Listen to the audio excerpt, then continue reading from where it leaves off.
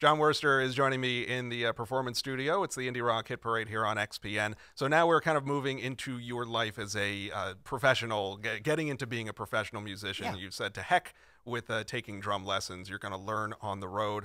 What was your first live performance like as a drummer? Oh, it was great. It was August 21st, 1981. Wow. And Hair Club for Men played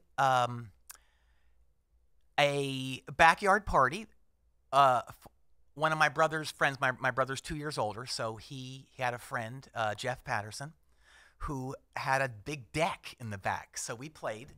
And my memory is, I'm not sure if they played, but they were there. Dean from the Dead Milkmen, he had a duo called Narthex.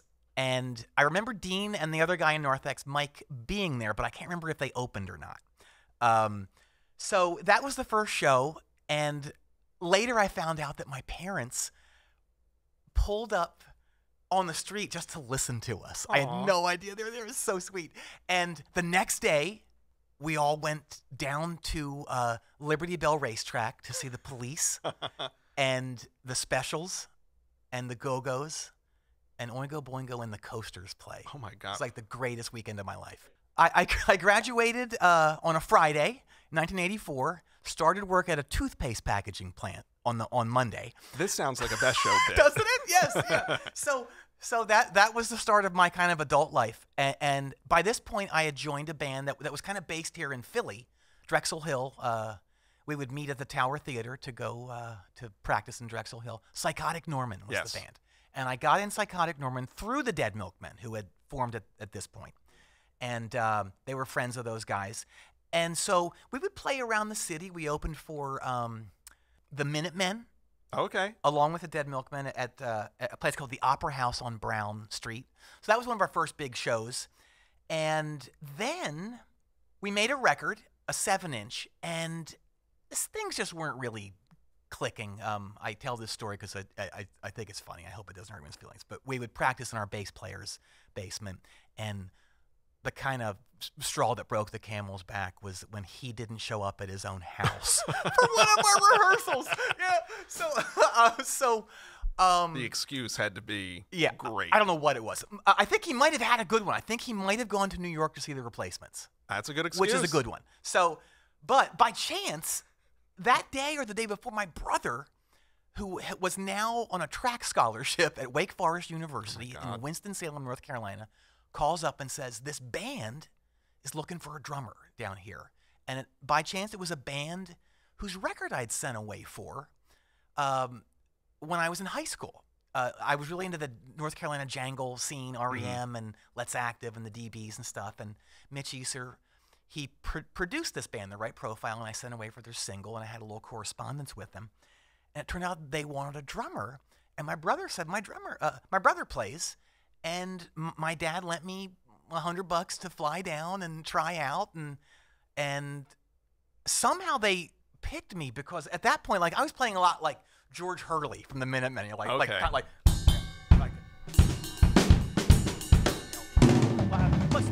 uphill. And so they were into Levon Helm and Charlie Watts.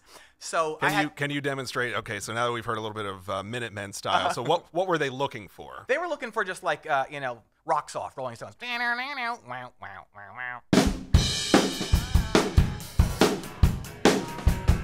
Like that, which I got really good at. And so it took me a long time just to strip it all down. And when you're a drummer and you're a kid, you just want to play it. You want to play everything immediately. Yes. Yeah. So, as fast as possible. So somehow I think they saw potential in me. And so I had to tell the Psychotic Norman guys that I was going to leave before our record even came out. So this is January of '86. And I moved down there. I didn't have anything, but I moved down there with my drums and played one show or two. Yeah, maybe just a couple shows. And we got signed by Clive Davis like 5 months later. That's got to be like the best like time to join to success ratio. And like it was so weird. When I was probably 16, I said I'm gonna give myself till 20 to like make it, and somehow it happened. But it was a disaster. You know, we signed and we started to make a record with Jim Dickinson.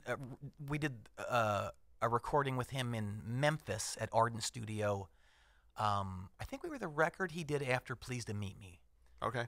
And so that was cool being there because that record is so great just to see where it was made and to be working in the same place. And but it was the mid-'80s and records were sounding like, you know, super polished. And that kind of wasn't what we were. And Jim was great, but he kind of, I think he thought he had to compete with the new In Excess record, which he brought in one day to, you know, to kind of A/B with what we were doing. And it just wasn't sounding like us. And so we stopped and we never got our footing again. So we toiled for for years. And then by chance, we got hooked up with a publishing company.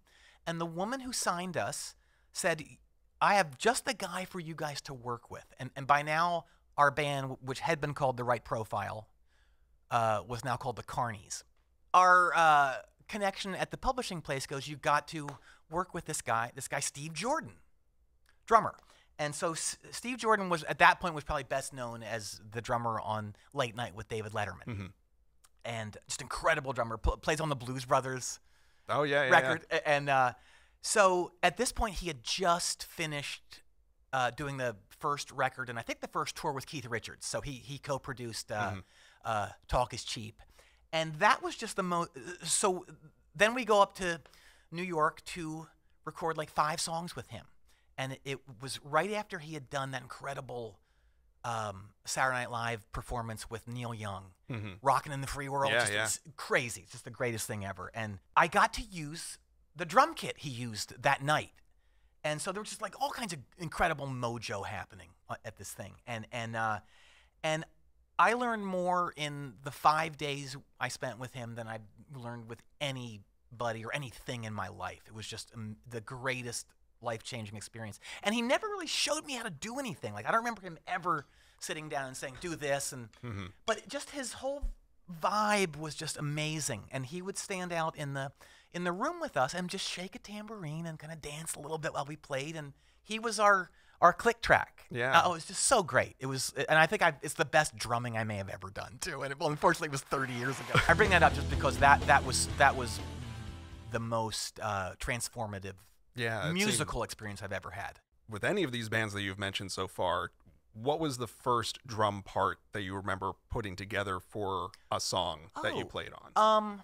Probably a lot of Superchunk stuff. Like I really labored over a lot of like the mid-period Superchunk stuff when we were all writing as a band. The first couple records, Mac would kind of write everything, and you would just come up with a little part. But by our maybe it's our 4th record or 5th or so. Here's what's it called? Here's Where the Strings Come In.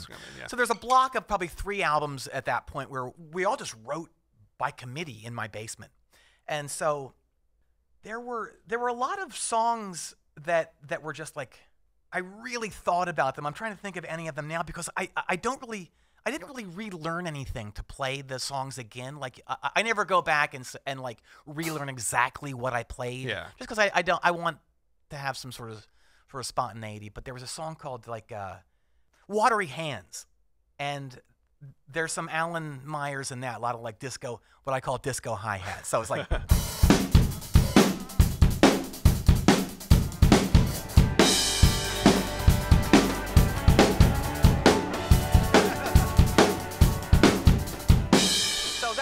That's one that I remember, but like in going back on a lot of these songs, I'll hear where I got something from. Like there's a Superchunk song called Hyper Enough, and pretty much the whole drum part I realized is modeled after this great English drummer Chris Whitten, and Chris Whitten went on to play with Dire Straits and Paul McCartney, but he played with I first heard of him when he was playing with Julian Cope. And there's a song of his called World Shut Your Mouth. Yeah.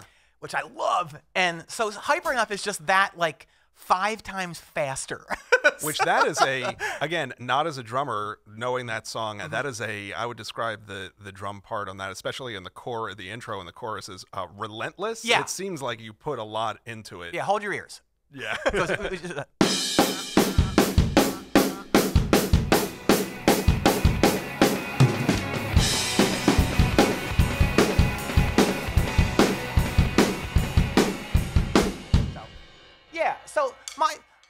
goal is always to get little snazzy stuff in, but hold it down.